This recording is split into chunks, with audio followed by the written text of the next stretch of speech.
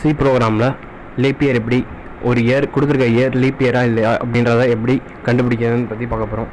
First அதுக்கு முன்னாடி நம்ம லீப் இயர்னா என்னென்னு தெரிஞ்சுப்போம். அப்போ தான் அதை நம்ம சி ப்ரோக்ராமில் இம்ப்ளிமெண்ட் பண்ண முடியும். ஸோ லீப் இயர்னா என்னென்னா, what is a leap year அப்படின்னு நம்ம சர்ச் பண்ணோன்னா அதோட மீனிங் என்னென்னா, எவ்ரி 4 years ஒன்ஸ் அக்வர் ஆகிறதுக்கு பேர் தான் லீப் இயர். ஃபார் எக்ஸாம்பிள் இப்போ 2010 இருக்குது, அப்போ 2011, 2012, 2013, 2014 கழிச்சு 2015 வருது, அதுதான் லீப் இயர். அதாவது 4 years அப்புறம் ஒவ்வொரு டைம் வர்றது தான் லீப் இயர். லீப் இயரில் மட்டும் எக்ஸ்ட்ரா 29th February வரும். ஸோ இதுதான் லீப் இயர், இதுதான் கான்செப்ட். இதோட டிஃப்ரென்ஸ், மெயினான டிஃப்ரென்ஸ் என்னென்னா 4 years ஒன்ஸ் தான் அக்வர் ஆகும், அதுக்கு பேர் தான் leap year. So leaf இயரோட meaning தெரிஞ்சிருச்சு. இப்போ நம்ம ப்ரோக்ராமுக்குள்ளே போவோம். ஃபஸ்ட்டு உங்கள் கம்பைலர் ஓப்பன் பண்ணிக்கோங்க. நான் ஆல்ரெடி ப்ரோக்ராம் போட்டேன், இப்போ நான் ஜஸ்ட் உங்களுக்கு பேசிக் எக்ஸ்பிளைன் பண்ணுறேன். ஃபஸ்ட்டு நான் என்ன பண்ணியிருக்கேன்னா, ஹெடர் ஃபைல் டிக்ளேர் பண்ணியாச்சு. அடுத்து மெயின் ஃபங்க்ஷன்.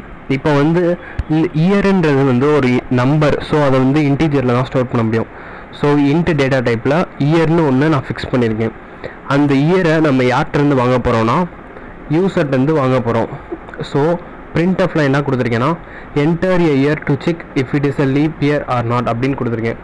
அதாவது யூஸரை ஒரு இயரை என்டர் பண்ண சொல்லி நான் printfல டிக்ளேர் பண்ணியிருக்கேன்.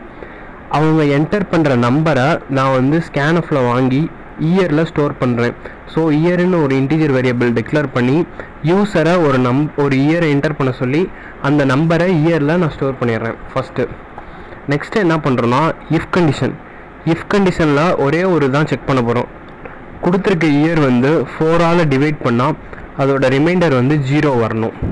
ஏன் 4ஆல் டிவைட் பண்ணுறோன்னா, because leap year every 4 years once தான் அக்வர் ஆகும்.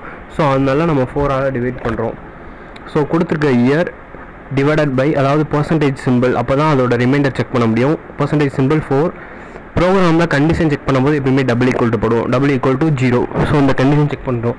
இந்த கண்டிஷன் ட்ரூவாக இருந்துச்சுன்னா printfல the given year is leap year, அதாவது அவங்க யூசர் கொடுத்த இயர் லீப் இயர். அப்படி இல்லைனா எல்ஸ் கண்டிஷன் செக் பண்ணி கொடுத்துருக்க year not leap year. So நம்ம இன்ட் ஃபங்க்ஷன் யூஸ் பண்ணியிருக்கனால ரிட்டர்ன் பண்ணிடுறோம். அவ்வளோதான் ப்ரோக்ராம் முடிஞ்சு. ஸோ இது ரொம்ப சிம்பிள் ப்ரோக்ராம் தான். இப்போ அதை நீங்கள் டைப் பண்ணி முடிச்சுட்டு சேவ் பண்ணிடுங்க. சேவ் பண்ணிட்டு என்ன பண்ணணும்னா, எக்ஸிக்யூட் பண்ணுங்க. ஃபஸ்ட்டு கம்பைல் பண்ணுங்கள். கம்பைல் பண்ணிங்கன்னா எரர் ஏதாச்சும் இருந்துச்சுன்னா காட்டிடும். இப்போ கம்பைல் ஆகிட்டு இருக்கு.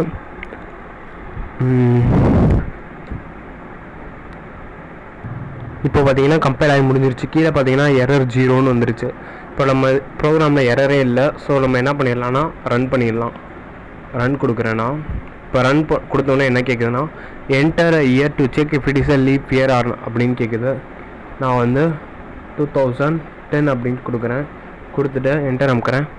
இப்போ பார்த்தீங்கன்னா 2010 இஸ் நாட் அ லீப் இயர்னு வந்துருச்சு. ஸோ நம்ம கொடுத்துருக்க இயர் லீப் இயர் இல்லை. ஃபார் எக்ஸாம்பிள் அகெயின் நான் ரன் பண்ணுறேன். ரன் பண்ணிட்டு இப்போ வேறு ஒரு இயர் கொடுக்குறேன், 2012 கொடுக்குறேன். இப்போ பார்த்தீங்கன்னா 2012 is a leap year. So இந்த ப்ரோக்ராம் யூஸ் பண்ணி நம்ம யூசர்ட்டேருந்து ஒரு நம்பர், ஒரு இயர் வாங்கி அந்த இயர் லீப் இயரா இல்லையான்னு கண்டுபிடிச்சிக்கலாம். சிம்பிள் ப்ரோக்ராம் தான். இந்த வீடியோவில் ஏதாச்சும் டவுட்ஸ் இருந்துச்சுன்னா அதை கமெண்ட்டில் சொல்லுங்கள், நான் முடிஞ்ச அளவுக்கு கிளியர் பண்ணுறேன்.